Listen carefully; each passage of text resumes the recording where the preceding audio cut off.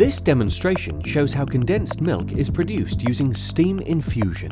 Traditionally, production would be a three-stage process with challenges around product quality and consistency. Steam infusion is a revolutionary heating and mixing process that enables multiple stages of production on one system, including powder entrainment. We start by putting the liquids into the main processing vessel, and the powder, including skimmed milk powder, starch, gums, and stabilizers, into the powder entrainment hopper. We then start our steam infusion inline unit and entrain the powders into the liquid process flow with the milk and water. Steam infusion uniquely creates a partial vacuum in the chamber of the unit. Powders are sucked in and entrained very effectively with no fisheyes or powder wetting out. Product passes through the unit multiple times. Every pass-through gives an instantaneous temperature rise of 15 degrees, whilst simultaneously pumping and homogenizing. We now add sugar, followed by melted butter to the main vessel.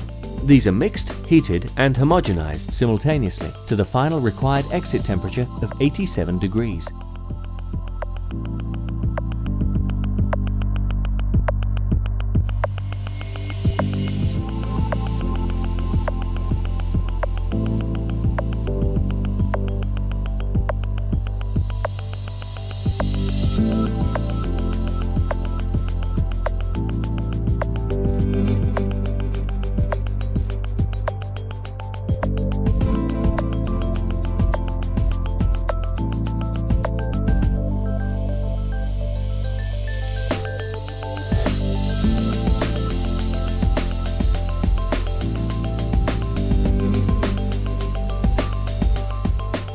The partial vacuum created in steam infusion means the condensed milk isn't exposed to temperatures above 87 degrees, eliminating burn-on and the denaturing of sensitive proteins.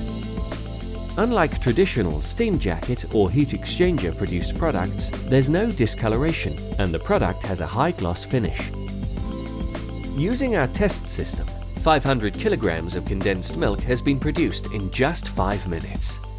The final product has a Bostwick measure of 12 centimeters and a moisture content of 30%. Our production systems are capable of producing up to 20 tons per hour.